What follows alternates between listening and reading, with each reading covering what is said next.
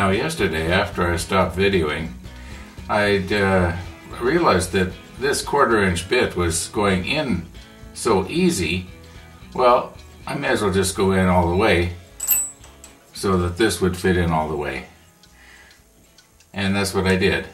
And rather than using the crank on the end here, and that's why I quit actually, is because it was taking so long to turn this crank all the way in, then all the way out, you know, to clear the flutes from with the cuttings.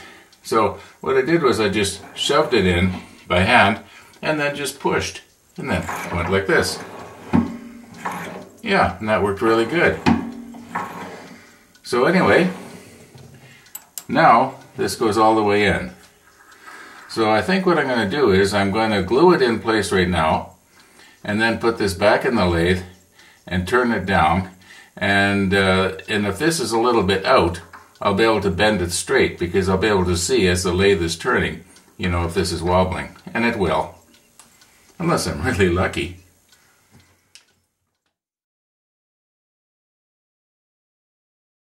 Well, I swabbed out the hole there with soapy water, dried it out real good, get all the oil and everything out, and I burnished the outside of the shaft, and yeah, I think it should glue in there pretty good.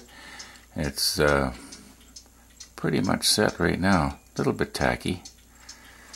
Anyway, I'll know once I get it back in the lathe, you know, how centered it is. You know, there's a feature that my wood lathe has that this lathe doesn't, and I really miss it. I'll bet you already know what it is. It's the wheel on the end here that you can turn, to turn the chuck. And I think that I should be able to easily make one. This lathe has a 1-inch through hole, so if I make turn down a piece of wood so there's a little over 1 inch and tapers down to a little under 1 inch, and put some sort of a wheel on the end of it, wedge it into the through hole in the back here, I'll bet you that'd work. I'm going to do that. Not today though. Now I'll be the first to admit a dial indicator is what I need. You know, about 5 or 6 years ago I was in Canadian Woodworker here in Winnipeg, and I had one in my hand. Price was pretty good too, and I didn't buy it. Then about a year or so ago I was in another place. I also had it in my hand. Even came with a nice magnetic base. Didn't buy it. I wish I had.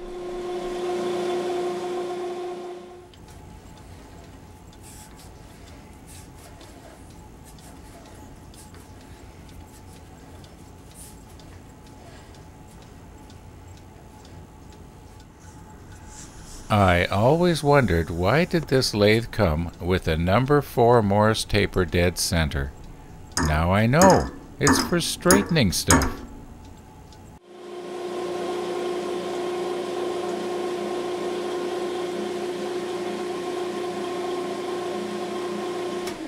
And here's another high-tech solution if you don't have a dial indicator. And don't laugh. It actually works.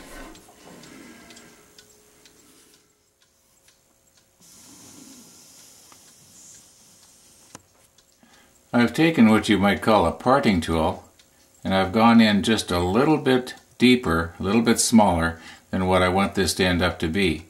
That way when I'm running my cutter along like this, it'll sort of fall into a hole, and then I don't accidentally keep bumping up to the shoulder. In other words, I don't have to pay as much attention, you know, as I should. Anyway, we're about ready to turn this down now. Well, here we go with the first pass. I'll just work the cutter in until it's just touching and then go across and see what happens.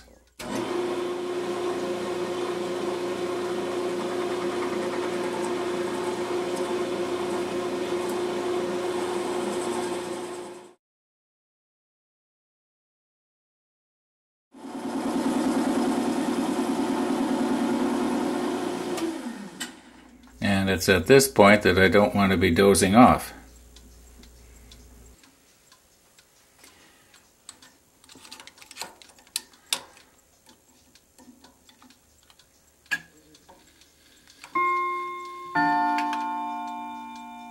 "11:30.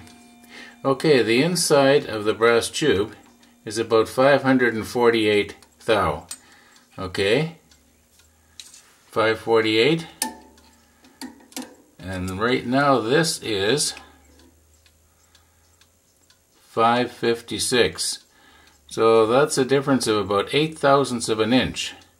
So if I want a loose fit, I'm just going to have to adjust this thing for 1/1000 of an inch.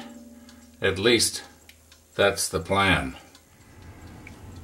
So okay, here we go.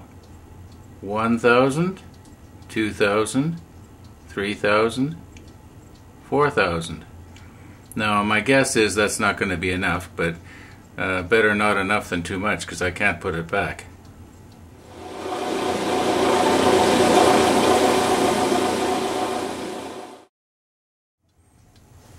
Okay, I haven't tried this yet, but let's see. Oh boy, almost. You know, that's too tight, of course. I think I'll take another couple of thousandths off. 1,000, 2,000.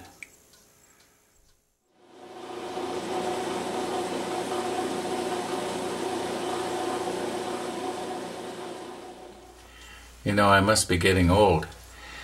Battery's running down on the camera and I can't find the brass tube. It was in my shirt pocket. Okay. I'm gonna quit while the quitting's good. I would say that's perfect.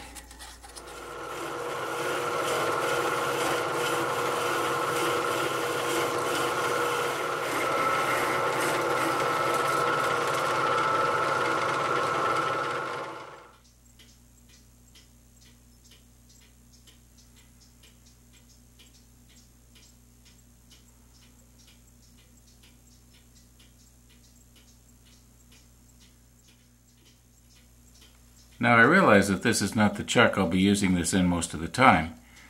However, to give us an idea of how true it is.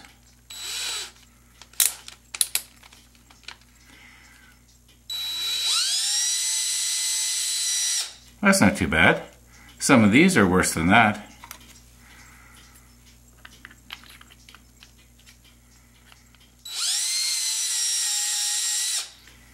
I think I got a little bit of glue in there to remove yet.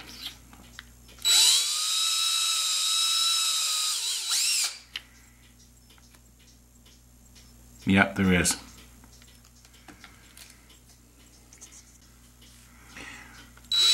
Let's try this one. There's no glue in this one.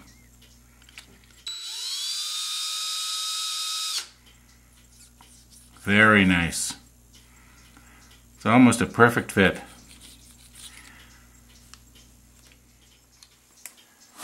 This came in the mail today. And there's something heavy in there.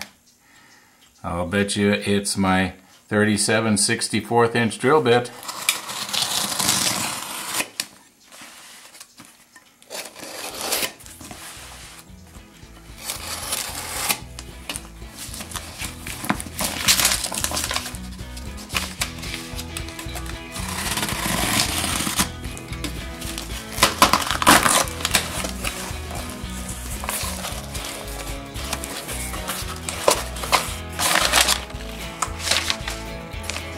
Among other things.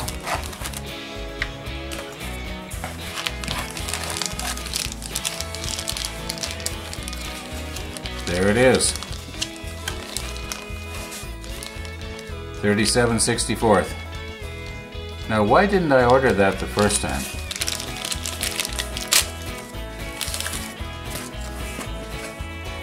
It's not a brad point, but it feels very, very sharp. It should do good. It'll be cutting with the corners anyway, because I'm going to be, you know, doing pilot holes, so.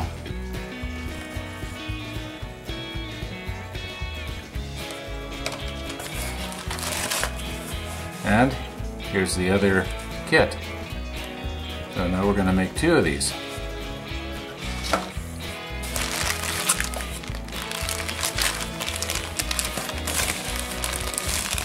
And the tried and true Sierra button click. I like this kit, by the way. pretty common, and they make great gifts.